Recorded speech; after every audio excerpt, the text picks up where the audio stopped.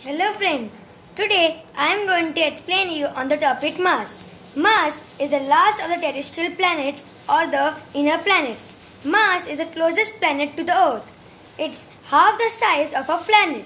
Scientists think Mars' surface may have had rivers, lakes or oceans at one time. Now the planet looks like a dry desert.